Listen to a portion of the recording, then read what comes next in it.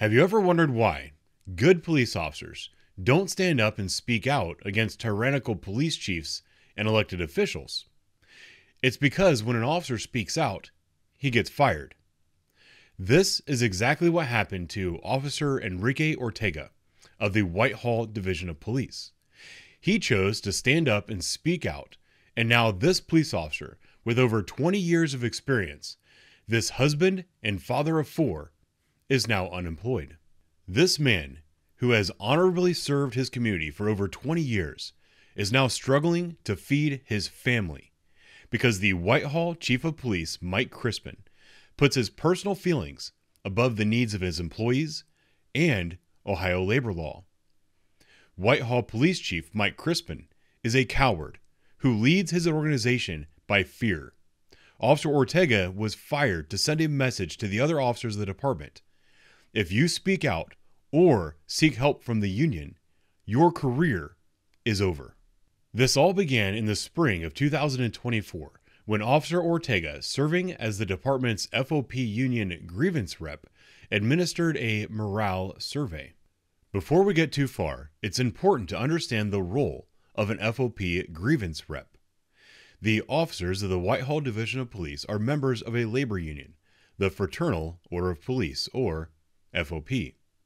When the officers have an issue at work that they don't believe can be resolved in-house, they will often contact a union rep who will file a grievance and help negotiate with city leaders and the police administration to resolve the problem.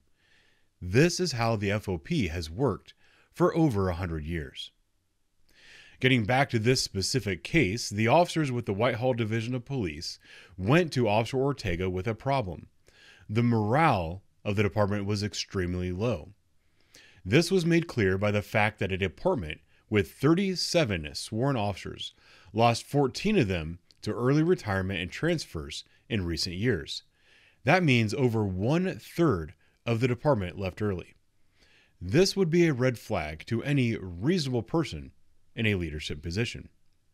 With this information in mind, Officer Ortega administered a survey to quantify the state of morale, working conditions, and mental health on the department. The results of the survey were staggering. Almost 75% of the officers stated they feel overwhelmed at work.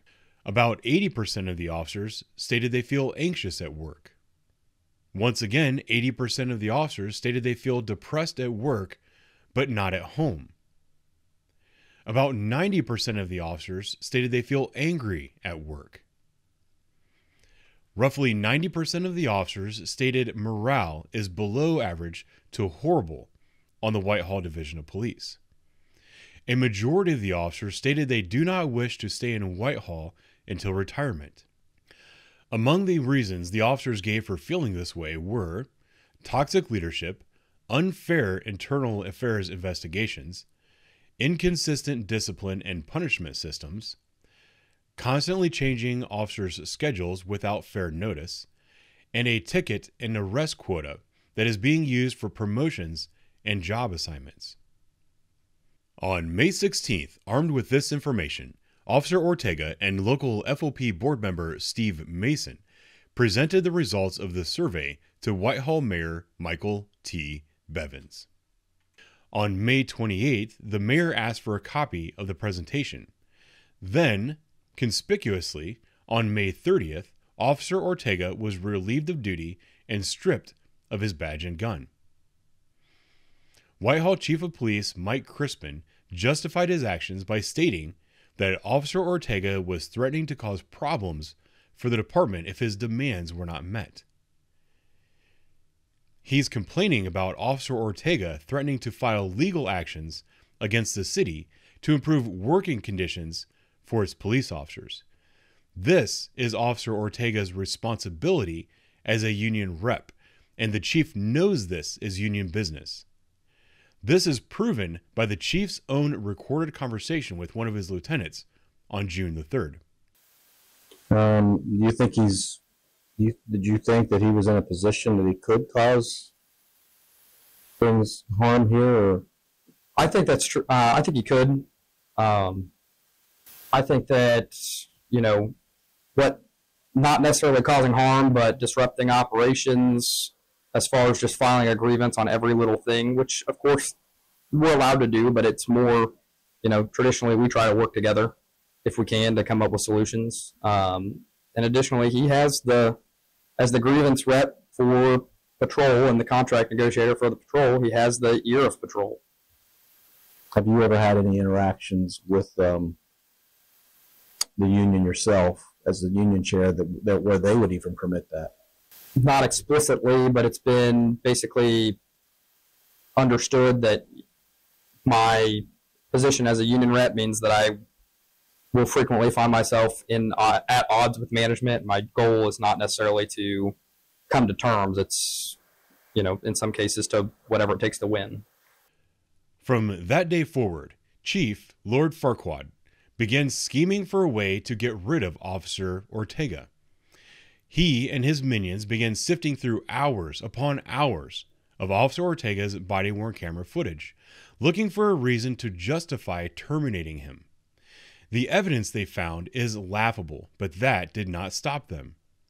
Chief Michael Crispin Farquaad found 3 clips taken completely out of context, totaling 21 seconds, to justify the firing of Officer Ortega, saying he made multiple inappropriate comments on body camera that discredit the department. I forgot how much it sucks having to wear this uniform. Looking forward to retiring every day. Yeah, you've been, what, 25 years? I'm going to go pretend to do some work this afternoon. I'm pretend. Done. I'm done for the day. In the interest of true transparency, I have the full clips with context, and I would like to share them with you now. The first clip was recorded on May 23rd, 2024, where you'll hear Officer Ortega complaining about how uncomfortable his uniform is. During the clip, Officer Ortega mentions that he's been off work for more than a week and is complaining that the body armor and gun belt are causing him pain. This is a very common complaint made by anyone who has ever worked the street. I forgot how much it sucks having to wear this uniform. My body's like, nope, it's been almost 3 weeks without it. The next clip shows Officer Ortega tell a man that he's looking forward to retirement.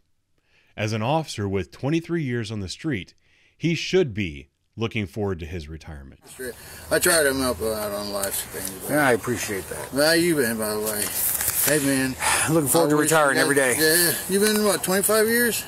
16 here in Whitehall, and I was 23 driving. total. He was not you driving. Bexley? No, I way up north, middle of nowhere. The third clip shows Officer Ortega joking with a citizen about pretending to look busy. This was after a lengthy conversation with the citizen about tree trimming expenses. Or almost 40,000. That is ridiculous. A year. But he said, it's part of doing business, so he's got a lot of properties and a lot of cash, so I don't know. I just, I got better use for money than just give it away. Me too.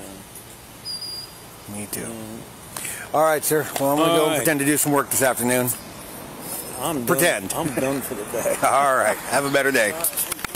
There is also a fourth clip that is supposed to be evidence of Officer Ortega being a racist. In this clip, he stops a black man for driving 65 in a 35. He writes the man a ticket for driving 55 in a 35, then asks for consent to search the man's vehicle. This conversation lasts about a minute and 40 seconds. Several times during the conversation, you'll hear Officer Ortega tell the man, "I'm asking for your consent. You can say no. I want you to understand you have the right to make this decision." According to Chief Crispin, this conversation was racial profiling. Do you have any weapons on you, bud? No weapons. I'm going to ask you to just keep your hands out your pocket. Yes, sir. Okay. Is there anything in that car you need to know about, man? No, sir. No weed? No, sir. No I don't drugs, smoke. anything? I don't drink. What's with all your air fresheners hanging on the turn signal then, man? So I always have air fresheners. I get just never that, took but that's them like a dozen plus. I Man. It's know. like almost 2 dozen. She actually gets on me for that. Yeah? Yes, sir. Yeah, I don't smoke. I don't drink. So there's none in the car? Not in the car. Do you mind if I take a look? Yeah. Yes, I can't take a look, or yes, you might. I mean, there's nothing in the car. I mean, I would want to talk to my mother about that, but there's nothing in the car. Listen, you have the right to say no, right? Yeah. I'm just asking you if you Yes, sir. mind. Okay. I mean, can I talk to my mother about it? It's your dad's car, right? You're the one driving it. You're in Yeah. charge of it. You're responsible for everything that's in it, right? Yes, sir. Okay, that's how this works. Yes, sir. So you can tell me no, but it's not going to change anything. All right. I mean, I want you to understand that you have the right to make this decision. Yes, sir. Because you are in control of this car. Yes, sir. You're the one responsible Yes, for sir. everybody and everything inside of it while you're Exactly. driving. Exactly. Right. So if you say no, that's fine. That's not going to change anything on my end. I'm simply asking you if you mind if I I mean, I would like to talk to at least my mother about it. How old are you again? I'm 22. 22. Yes, sir. Okay. So that's one of the joys of being an adult, right? You get to make these decisions now. Yeah. Okay. You can say no. It's going to be fine. It's cool, yeah, but like I said, I still want to talk to my mother about it.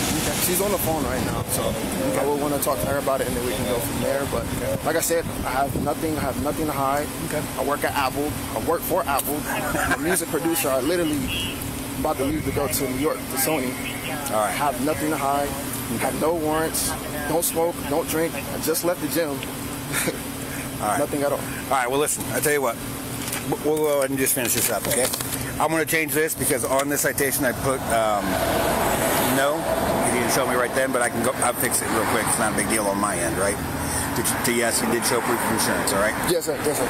So, instead of citing you for 60-some plus mile an hour, right, which in the state of Ohio would be considered a reckless operation when you're 21 plus over the speed limit. Okay. I started you for 55.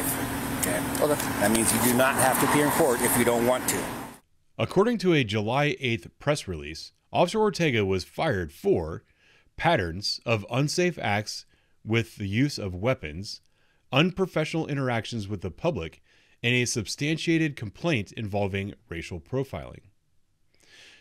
The case of unsafe acts with weapons was a case where he attempted to use a taser on a fleeing suspect who was riding a bicycle. He was complimented for doing a great job, but reminded to be careful using the taser on someone who might receive a secondary injury, i.e., falling off a bicycle.